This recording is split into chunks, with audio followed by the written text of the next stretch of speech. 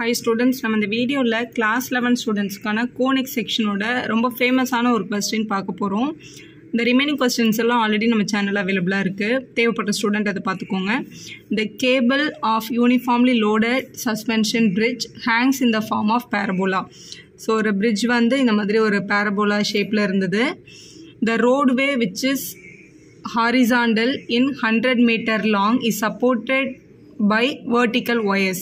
அதாவது இந்த bridge கிட்ட இங்க வந்து ஒரு ரோடு இருக்கு. இந்த ரோடு வந்து 100 meters. இந்த ரோட்ல இருந்து இந்த bridge வந்து vertical wires. இந்த லைன் வந்து vertical lines. இதுக்கு பேர் வந்து horizontal lines. ரோடு ஹாரிசான்டலா இருந்ததுன்னு சொல்லிட்டாங்க. இதுல இருந்து அவங்க கனெக்ட் பண்ணியிருக்க wires எல்லாம் verticalா இருந்தது. இந்த மாதிரி நிறைய wires வந்து கனெக்ட் பண்ணியிருந்தாங்க அப்படின்னு क्वेश्चनல சொல்லியிருக்காங்க. அடுத்த லைன் பாருங்க. The longest wire being 30 meter. இந்த bridgeோட longest wire என்றது இந்த endingல வர்றதுதான் longest wire. அது வந்து 30 meters இருந்தது. The shortest wire being 6 meter. Shortest என்றது இந்த middleல வர்றதுதான் shortest இருக்கும். இது வந்து 6 meters இருந்ததுன்னு சொல்லியாச்சு. Find the length of the supporting wire attached to the roadway 18 meter from the middle. Middle இருந்து ஒரு 18 மீட்டர்ல போய் பார்க்கும்போது நமக்கு ஒரு ஒயர் இருக்கும்ல, இந்த ஒயரோட லென்த் எவ்வளோ இருக்கும் கண்டுபிடிங்க அப்படின்னு கொஸ்டின்ல சொல்லியிருக்காங்க. ஸோ பேரபோலாக்கு ஒரு எக்ஸ் ஆக்சிஸ் ஒய் ஆக்சிஸ் நம்ம ட்ரா பண்ணிக்க போகிறோம். ஸோ இதுதான் நம்மளோட மிடில், இதுதான் ஷார்ட்டஸ்ட்ல, இது வழியாக ஒரு ஒய் ஆக்சிஸும் உங்களோட வேர்டெக்ஸை வந்து 0,0ன்னு எடுத்து உங்களோட எக்ஸ் ஆக்சிஸையும் ட்ரா பண்ணிக்கோங்க. ஸோ இப்படி ட்ரா பண்ணிக்கலாம். ஸோ இது உங்களோட எக்ஸ் ஆக்சிஸ், இது உங்களோட ஒய் ஆக்சிஸ். ஸோ இதை வச்சு இந்த 18 மீட்டரில் இந்த பாயிண்ட்டை கண்டுபிடிச்சாலே இதோட லென்த்தை கண்டுபிடிச்சிட முடியும். இந்த டயக்ராம் நான் கொஞ்சம் பெருசாக இங்கே வரைஞ்சிருக்கேன்.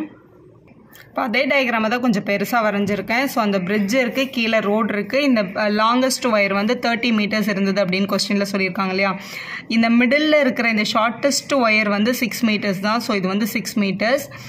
இந்த ஒயர் வந்து இங்கே இருந்து இந்த ரோடு வரைக்கும் இருக்கிறது தான் வந்து 30 meters ஆக்சுவலாக. அப்போ இந்த ஆக்சஸ்லேருந்து எவ்வளோ லாங் இருக்கும் அப்படின்னு நம்ம பார்க்கணும். இந்த பிளேஸில் 6 meters போயிடும். அப்போ இந்த ரிமைனிங் பார்ட் வந்து கண்டிப்பாக 30 - 6 meters. அப்போ இது கண்டிப்பாக எவ்வளோ இருந்திருக்கும்னா 24 meters இருக்கும். அப்போ இந்த லென்த் வந்து டெஃபினட்டாக 24 தான். ஏன்னா இதுதான் என்னோட எக்ஸ் ஆக்சிஸ். எக்ஸ் ஆக்சிஸ்லேருந்து இது 24 metersல இருக்குது. அப்போ கண்டிப்பாக ஒய் ஆக்சிஸில் இந்த பாயிண்ட் வந்து 24 இருந்திருக்கும். ஏன்னா ஒரு எக்ஸ் ஆக்சிஸ்லேருந்து இது 24 meter தூரத்தில் இருக்குன்னா இந்த லென்த்து 24 இருந்திருக்கும் அப்படின்னு அர்த்தம். அப்போ இதில் வரப்போகிற பாயிண்டில் 24ன்றது உங்களோட ஒய் ஆக்சஸோட பாயிண்ட் அப்படின்னு தெரிஞ்சுக்கோங்க, ஃபர்ஸ்ட் பாயிண்ட். இன்னொரு முக்கியமான விஷயம் என்ன சொல்லியிருக்காங்கன்னா, இந்த பிரிட்ஜ், இந்த ரோடு வந்து கனெக்ட் பண்ணியிருக்க லென்த் வந்து 100 meter அப்படின்னு சொல்லியிருக்காங்க. இந்த லாங்கஸ்ட் ஒயர்லேருந்து இங்கே லாங்கஸ்ட் வரைக்கும் பார்த்தோன்னா மொத்தமாக இந்த ரோடு வந்து 100 meter. அப்போ இது ரெண்டாக பிரிக்கும் போது இந்த பக்கம் 50 meters வரும், இந்த பக்கம் 50 meters வரும். இதோட சென்டர் இங்கே இருக்கிறதுனால இங்கேருந்து இந்த லாங்கஸ்ட் ஒயர் 50 அப்படின்ற லைனில் தான் போயிருக்கும். அப்போ இது எக்ஸ் ஆக்சிஸில் 50ல் இருந்திருக்கும் அப்படின்னு நம்மளால் கண்டிப்பாக சொல்ல முடியும். அப்போ பேரபோலாவில் இருக்க ஒரு பாயிண்ட்டை நம்ம கண்டுபிடிக்கிறோம். அந்த பாயிண்ட் வந்து 50,24 தான் கண்டிப்பாக சொல்லலாம். அதே மாதிரி இப்போ உங்களுக்கு கேள்வி என்ன கேட்டிருக்காங்க அப்படின்னா, மிடில் இருந்து 18 meter அவேல பிரிட்ஜில் இருக்க இந்த ஒயரோட லென்த் என்ன அப்படின்னு கேட்டிருக்காங்க. ஸோ இந்த பாயிண்ட் தான் அவங்களோட கொஸ்டினில் கேட்டிருக்காங்கன்னு அர்த்தம். அப்போ எக்ஸ் ஆக்சிஸில் 18 மீட்டர்லேருந்து பிளாட் ஆகிருக்கு. இப்போ ஒய் ஆக்சிஸில் எந்த பாயிண்டில் பிளாட் ஆகிருக்கும் அப்படின்றது தான் அவங்களோட கேள்வி. ஸோ இந்த ஒய் ஆக்சிஸோட வேல்யூ தான் நம்ம கண்டுபிடிக்கணும். இந்த பாயிண்ட்டை கண்டிப்பாக நம்ம என்னென்னு எழுதிக்கலாம், 18, ஒய்ன்னு எழுதிக்கலாம். எப்போவுமே வந்து கோனிக்கல் செக்ஷனை பொறுத்த வரைக்கும் இருக்கிற டயக்ராமில் உங்களோட பேரபோலாவோ எலிப்ஸோ அதில் இருக்கிற பாயிண்ட்ஸை மட்டும் பிளாட் பண்ண ஆரம்பிச்சிட்டோம் அப்படின்னா உங்களோட ஜென்ரல் ஃபார்ம் ஈக்குவேஷன் வச்சு செம்ம ஈஸியாக சால்வ் பண்ணிடலாம். பேரபோலா பொறுத்த வரைக்கும் உங்களோட ஜென்ரல் ஈக்குவேஷனை வந்து ஞாபகம் வச்சுக்கிறது வந்து ரொம்ப ஈஸி. 4 டைப் தான் இருக்குது. இப்போ இது வந்து எக்ஸ் ஆக்சிஸ் ஒய் ஆக்சிஸில் என்ன யூ வந்து இப்படி இருக்கலாம். இது வந்து ஓப்பன் ரைட் சைடு அப்படின்னு சொல்லுவாங்க. இதை எப்படி தெரியுமா ஞாபகம் வச்சுக்கோங்க, இந்த யூ வந்து எந்த ஆக்சிஸ் மேலே சிட்டிங் பொசிஷனில் வருதுன்னு பாருங்கள். ஒய் மேலே தானே இது சிட்டிங் வருது. அப்போ இது கண்டிப்பாக Y square equal to 4ax தான் இதோட ஈக்குவேஷன். எக்ஸ் வந்து இந்த யூக்குள்ளே வர எக்ஸோட வேல்யூ பாசிட்டிவ் சைடாக இருக்கிறதுனால பாசிட்டிவ் எக்ஸ் வருது அப்படின்னு ஞாபகம் வச்சுக்கோங்க. அதே மாதிரி என்னோட யூ வந்து இந்த சைடு டேர்ன் ஆயிருந்தாலும் என்னோட யூ வந்து ஒய் ஆக்சிஸ் மேலே தான் சிட்டிங் பொசிஷன் வருது. ஆனால் என்னோட எக்ஸ் ஆக்சிஸ் உள்ள கண்டெய்னர் இருக்கிறதெல்லாம் நெகட்டிவ் அப்படின்றதுனால Y square equal to -4ax அப்படின்னு எடுக்கணுன்றதை ஞாபகம் வச்சுக்கோங்க. இப்போ நம்மளுக்கு கொடுத்துருக்கிறது வந்து இந்த 2 பேரபோலாவுமே கிடையாது. நம்மளோட பேரபோலா வந்து ஓப்பன் அப்வர்ட்ஸ் இப்படி கொடுத்துருக்காங்க இல்லையா. இப்போ இந்த யூ வந்து எந்த ஆக்சிஸ் மேலே சிட்டிங் பொசிஷன் வருது, எக்ஸ் ஆக்சிஸ் மேலே. அப்போ எக்ஸ் ஸ்கொயர்டு ஈக்குவல் டு யூக்குள்ளே இருக்க எல்லா பாயிண்ட்டும் எந்த ஆக்சிஸ் ஓடுது, ஒய்யோடது, பாசிட்டிவ் ஒய்யோடது. அப்போ 4AYன்னு எழுதணும். அதே மாதிரி டவுன்வர்ட்ஸ் கேட்டாங்கன்னா எக்ஸ் ஸ்கொயர்டு ஈக்குவல் டு -4AYன்னு எழுதிப்போம். இதுதான் இதோட ஜென்ரல் ஈக்குவேஷன். இப்போ நமக்கு கொடுத்துருக்க டைப் வந்து தேர்ட் டைப். அப்போ நம்ம எடுக்க வேண்டியது வந்து X squared equal to -4AY தான். So since parabola open upwards X squared equal to 4AY தான் உங்களோட ஜென்ரல் ஈக்குவேஷன். முதல்ல இந்த டயக்ராம்லேருந்து நம்ம எடுத்துக்க வேண்டிய ரெண்டு விஷயம் என்ன தெரியுமா, இந்த 50,24 அப்படின்ற பாயிண்ட்டும் 18,y இந்த ரெண்டு பாயிண்ட்டுமே என்னோட பேரபோலாவில் லைஸ் ஆயிருக்கு. 50,24 பாயிண்ட்டும் 18,y பாயிண்ட்டும் லைஸ் அந்த பேரபோலா அப்படின்னு எழுதிக்கோங்க. இது ரெண்டத்தையும் வச்சு நம்ம சம்ம கம்ப்ளீட் பண்ணிடலாம். இந்த பாயிண்ட்டை கண்டுபிடிக்கிறது தான் விஷயம். கண்டுபிடிச்சாச்சு. ஸோ இது இப்படி எழுதிட்டு முதல்ல இந்த 50,24 ரெண்டு பாயிண்ட்டும் தெரியும்ல, அந்த ரெண்டு பாயிண்ட்டும் தெரிஞ்ச வேல்யூவை கொண்டு போய் முதல்ல சப்ஸ்டியூட் பண்ணிங்கன்னா நம்ம ஏவை கண்டுபிடிச்சிடலாம். அந்த ஏவை யூஸ் பண்ணி இந்த ஒய்யை நம்மளால் ஈஸியாக கண்டுபிடிக்க முடியும். இப்போ இந்த ஈக்குவேஷனில் எக்ஸோட பிளேஸில் 50யும் ஒய்யோட பிளேஸில் 24ம் சப்ஸ்டியூட் பண்ண போகிறோம். அப்போ 50 squared equal to 4 into A value தெரியாது, ஒய்க்கு பதிலாக 24ன்னு எழுதிக்கோங்க. 50 ஸ்கொயர்ன்றதை 50 இன்ட்டு 15 எழுதிக்கலாம். இங்கே மல்டிப்பிள் இருக்க 4 இங்கே வந்தால் டிவிஷனுக்கு வரும், இங்கே மல்டிப்பிள் இருக்க 24 இங்கே வந்தால் டிவிஷனுக்கு வரும், விச் இஸ் ஈக்குவல் டு ஏ அப்படின்னு எழுதிக்கலாம். இதை நீங்கள் கேன்சல் பண்ணுறதா இருந்தால் கேன்சல் பண்ணிக்கலாம். ஸோ 2 டேபிளில் இது 2s ஆர் இது 25 டைம்ஸ், திருப்பியும் 2 டேபிளில் 2s ஆர் இது 25 டைம்ஸ்.